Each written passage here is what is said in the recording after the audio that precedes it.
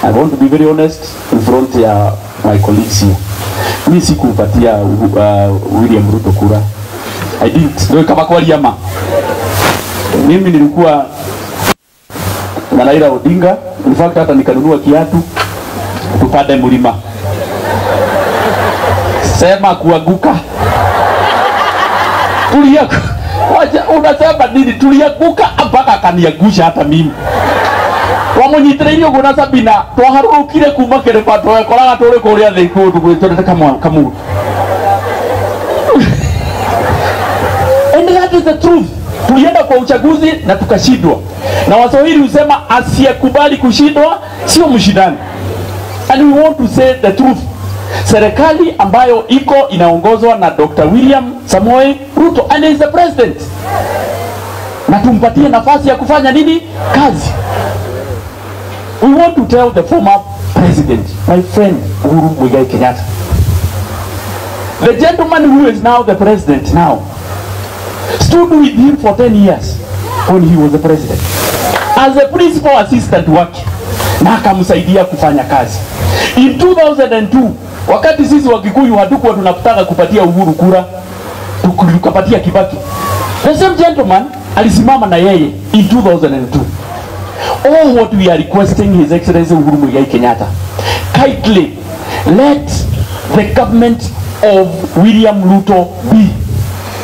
Help. Ongea na huyu your friend, the former Prime Minister Raila Odinga, because the cost of living will not be brought down by doing maandamano. You know, kuwa watu. I was in Olo on that day ile walienda maandamano. Andarora maudine TV ni Inoro TV na kiuga atirigera kama u atiriri haha turi hari andu me muoyo uguo turaria no gwikinya hwaini ri kuri micii andu magukoro makirira tondu kuri andu magukoro makuite, and for sure gwikinya hwaini andu 8 ni makuite. Is it worth it? Is it worth it? It is not worth it. And we want to tell them, sisi kama Jubilee, we don't support maandamano, because we know that is not the right path ya kusaidia wa Kenya. As a member of East Africa Legislative Assembly, tukiwa kule Arusha, watu wanatuuliza, are you Kenyan sick?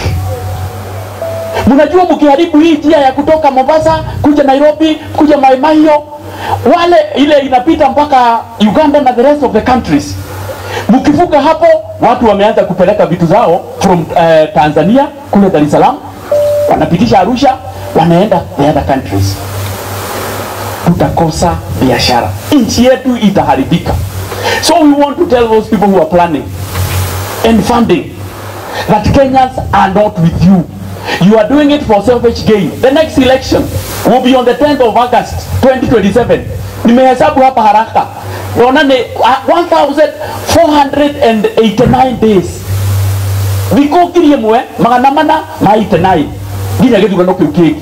Mundu urarota nethia komerenge tondu githurano gigekwo after thikũ icio ciothe, na mundu ndagecirie kuri njira ingi gwika atia aguthie ni etikire ta Kanini ni twacindirwo. We were defeated because you have another chance for